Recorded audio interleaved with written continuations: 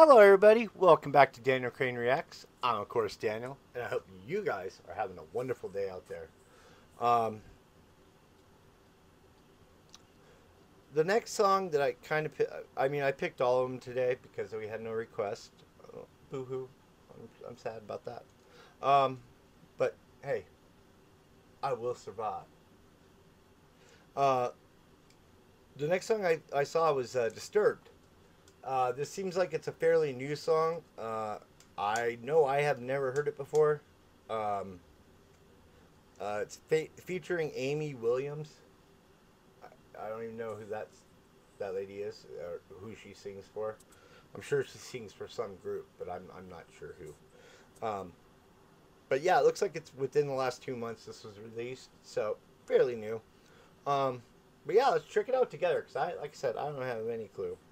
So it's Disturbed, Don't Tell Me. Okay? So I'm going to tell you. Alright, like.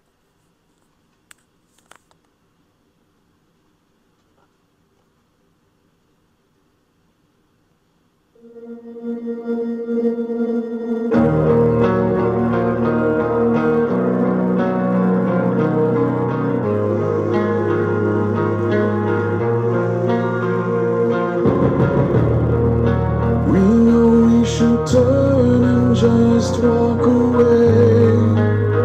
We can't help but cause more pain, wounded more with every word that we say.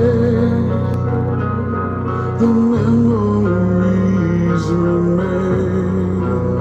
Here we are once again, questioning